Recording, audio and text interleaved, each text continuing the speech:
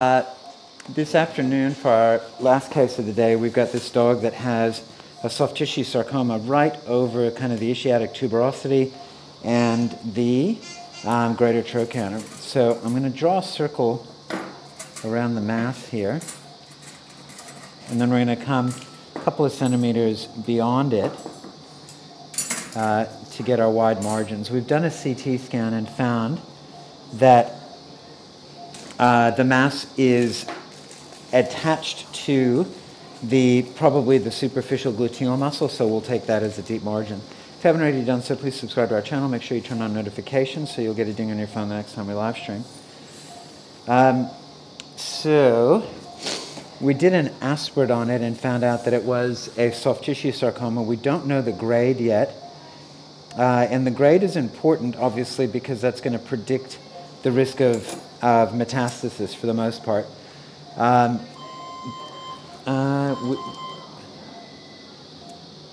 You might have to turn off and turn back on.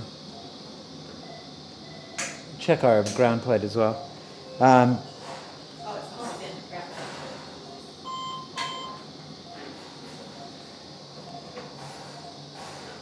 So the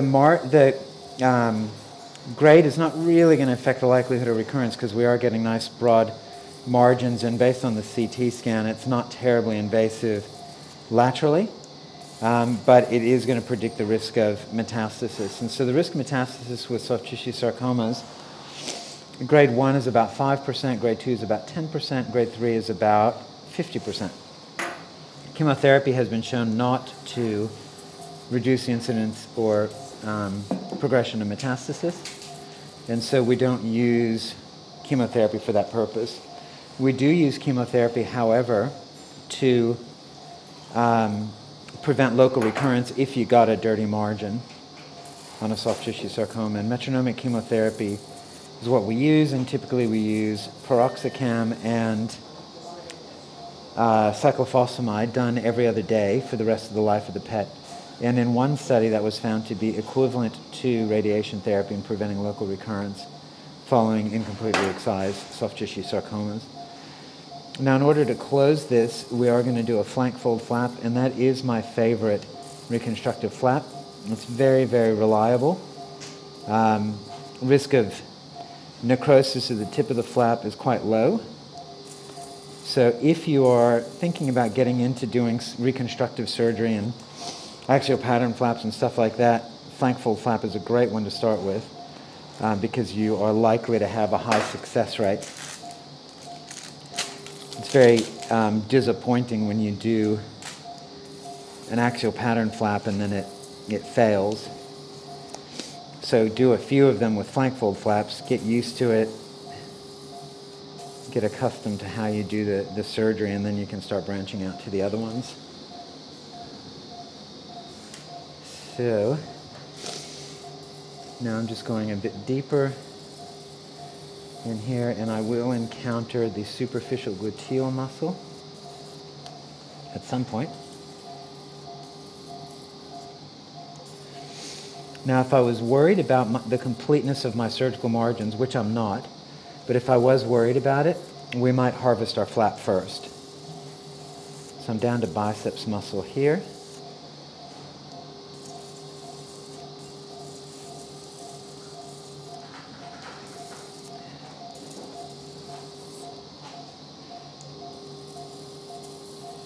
And I will take the external fascia of that biceps muscle. Now note that you can take the entire biceps muscle out of the dog with no functional impairment whatsoever. Anybody think of another flap that we could use in this area to close this defect? Deep circumflex iliac? Yeah, so Ramesh is here, who's from India, and he's done the Vet Dojo axial pattern flap course, and he's come up with deep circumflex iliac in either dorsal or ventral branch, and that would be very effective in this area as well. You might be able to get a caudal superficial epigastric up here. You could do a tail fillet.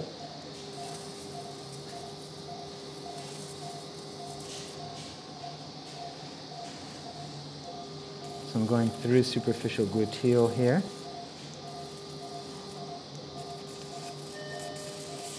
So that's superficial gluteal that I'm reflecting up. Actually, that might be biceps. I stand corrected, that is biceps muscle. Superficial gluteal is down here. So that's greater trochanter, and that's superficial gluteal. Now, over the greater trochanter, like this is, if you tried to close this primarily, you would almost certainly get a dehiscence because of that pressure point. So that's why it's one of the reasons why we're doing a flank fold flap to reconstruct it.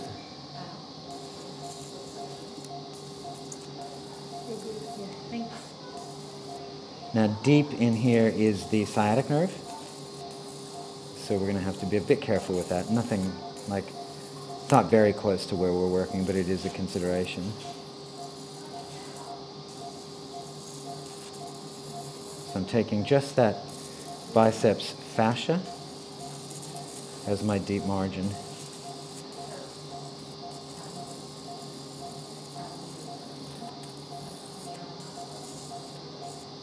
So that's our tumor excision there. We've got that biceps muscle fascia sitting on top here. And if you look back here, you can see the biceps muscle originating from the ischiatic tuberosity up there. Can I get some mepivacaine, please?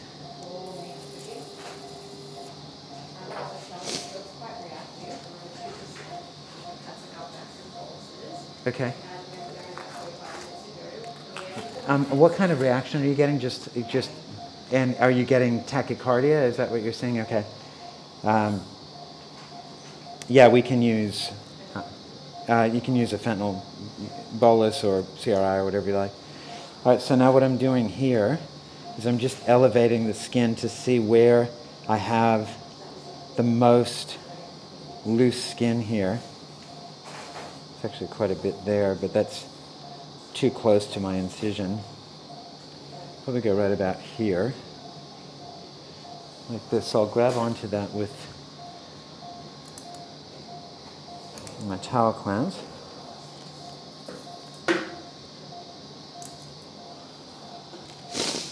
And when I do my flank fold flap, I like to kind of elevate it and push it together to make sure that my donor side is not going to be under too much tension.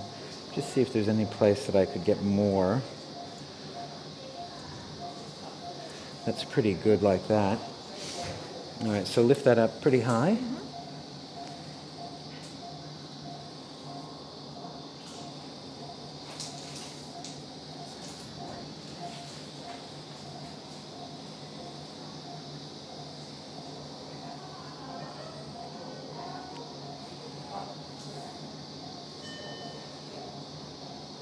All right, and then I'm going to have to create a bridge incision like this. And usually what I do with the bridge incision is, so I'll come down a little bit more, and I'll take out a rectangle of skin here, and that's going to be my bridge. Okay? All right, so is that going to close happily? Yeah, that'll be fine. All right, so can you guys see the shape of that flap?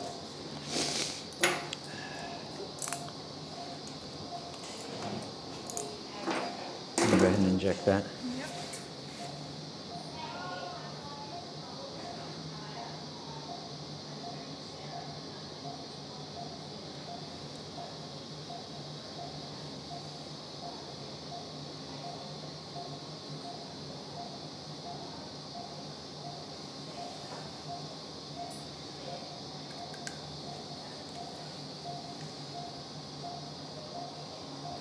Okay, so that's my bridge and that's my flap there.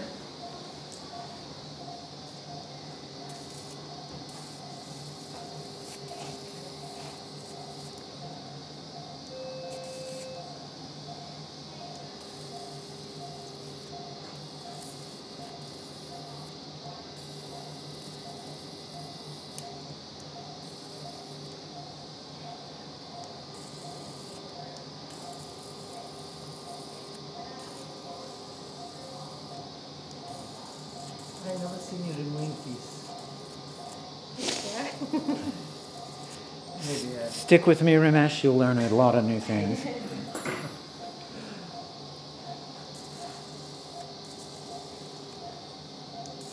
And you can leave the skin in and then just see where, if you could use it for part of the reconstruction. But I'm very confident that we're going to be able to close this. So. Otherwise there will be big fold. Yeah. Just to avoid that, yeah, understand. Can I get some tension there?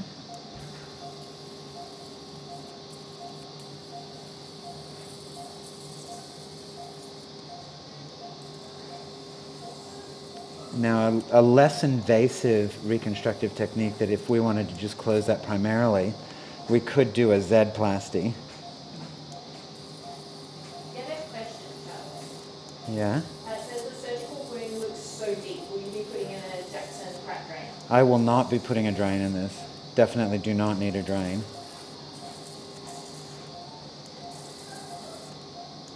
Good question. Always same answer. Yeah.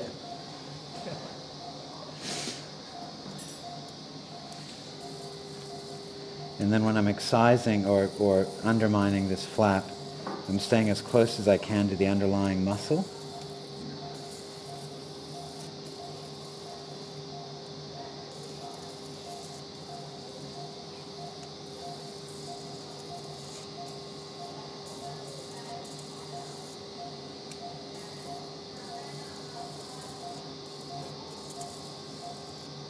This is a branch of deep circumferential ilium. Yeah, that right there. Yep.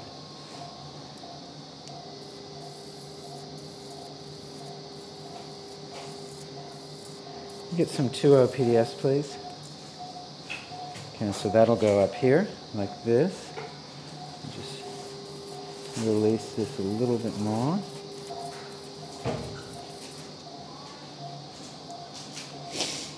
And then I'll put some towel clamps just to kind of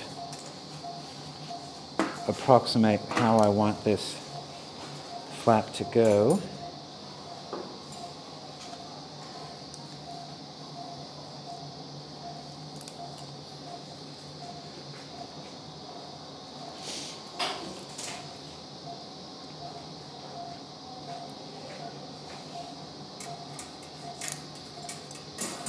And just release this a little bit.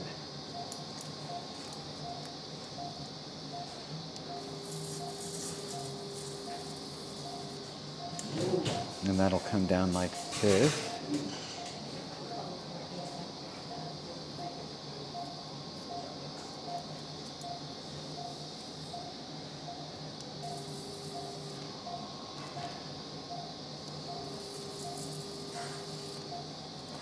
All right, so now I'm just going to pull that down.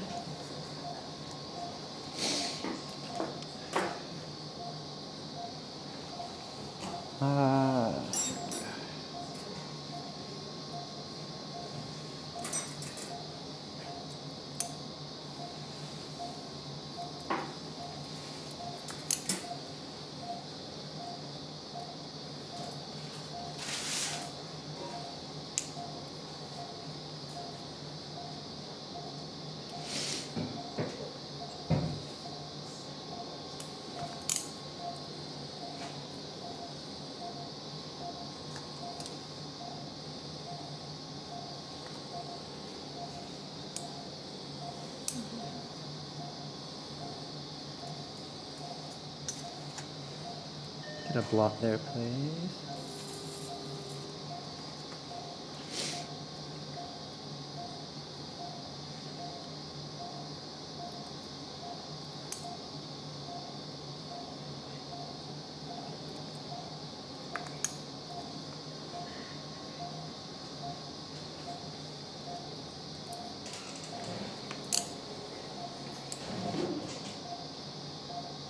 Hold on to that, please, for me. Yep.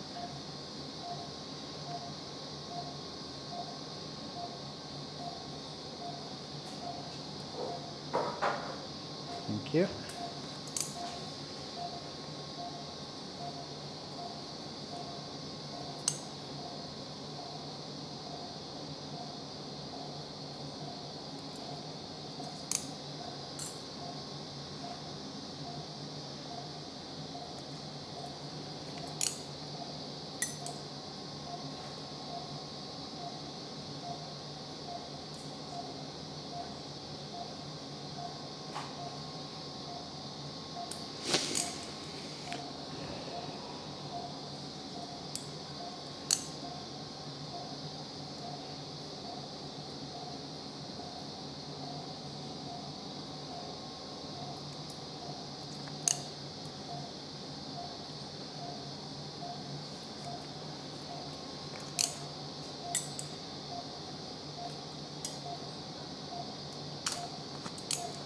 Too strong.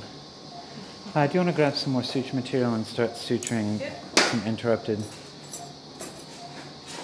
The skin lines or Just do some, just... like what I'm doing, Yeah. kind of a deep in your sub-Q.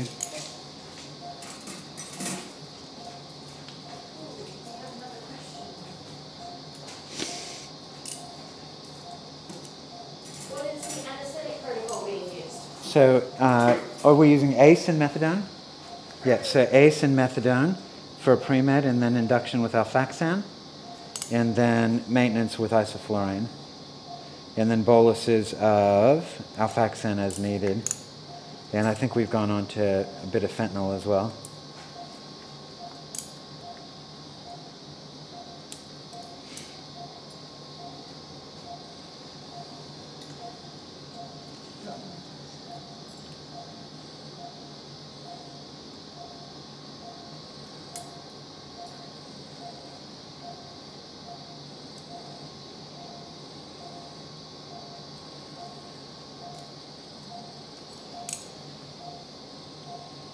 Thank you.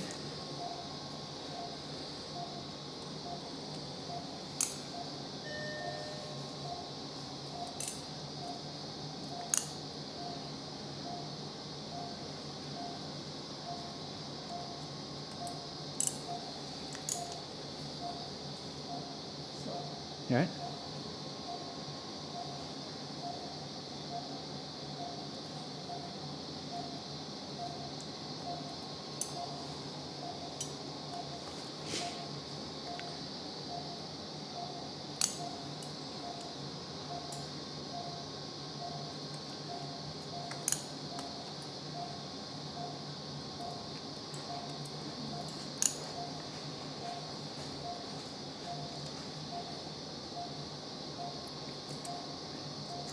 Charles, could you show us with the camera how you use cautery with the ground plate permanently attached to the table?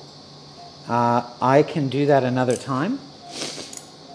So that is one thing that we do. Right now we've got a cautery plate, but in the past I have just taken the cautery sticker that normally goes on the patient and just stuck it on the table, the metal table, and that works really well. We treated, we probably operated on 5,000 patients with that technique and never had a burn.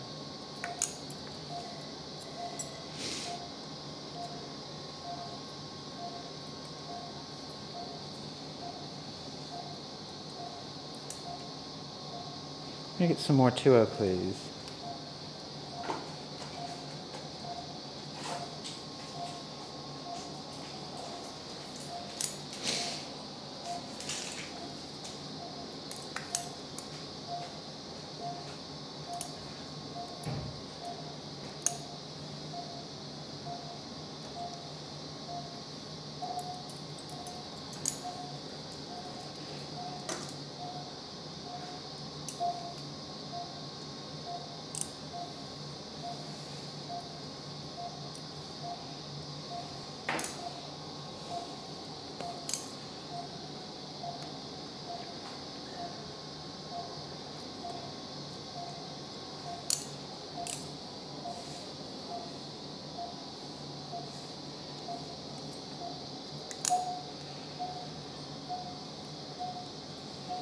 So drains are really, I know you guys have heard it before, but are really overutilized in dogs.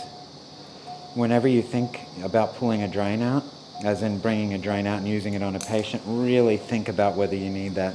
I think you'll find that in the majority of cases you don't.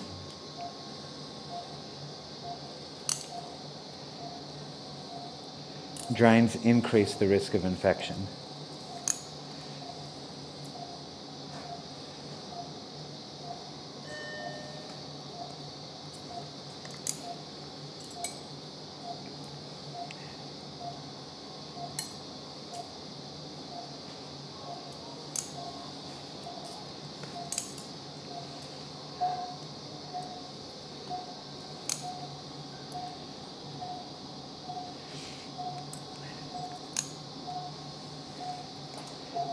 Anna's almost as fast as me, but she does a better job.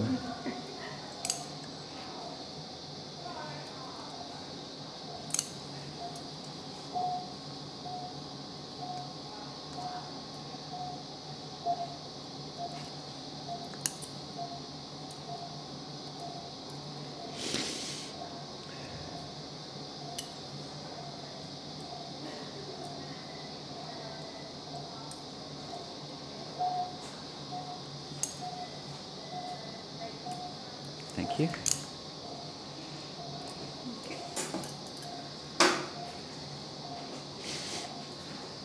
Harvey, do you have more to here?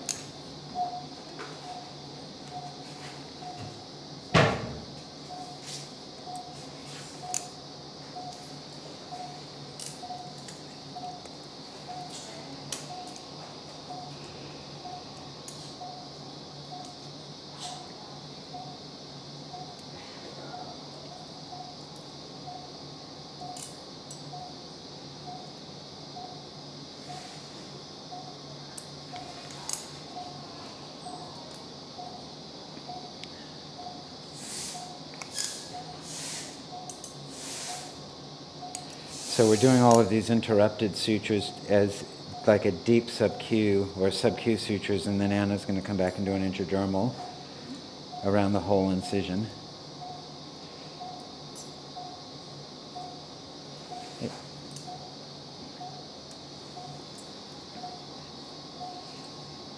So Mariana, when you suture, I'll show you. So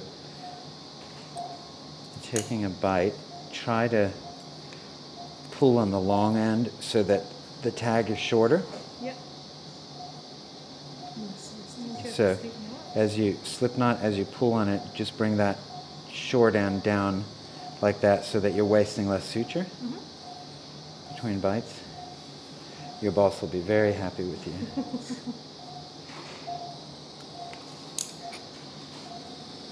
In India we have to save everything. So. Yeah.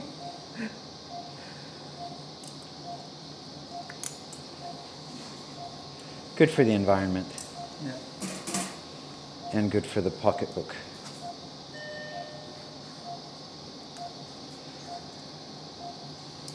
So I'm going to teach a course tomorrow for vet partners on brachycephalic airway surgery. And I'll talk about spinal diseases in brachycephalics and gastrointestinal disease and patella luxation, as well as all the airway diseases that we get.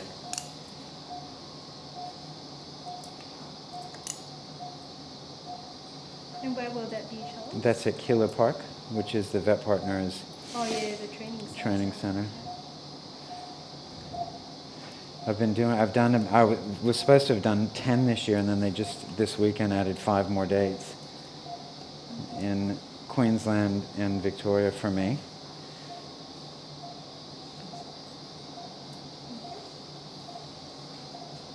So it's a lecture or? So half lecture, half laboratory. So cadaver dissection. Can I get some more 2O, please? You happy to finish this up? Yeah, I can. Yeah. Okay. So I'll come back and make sure I've answered all the questions.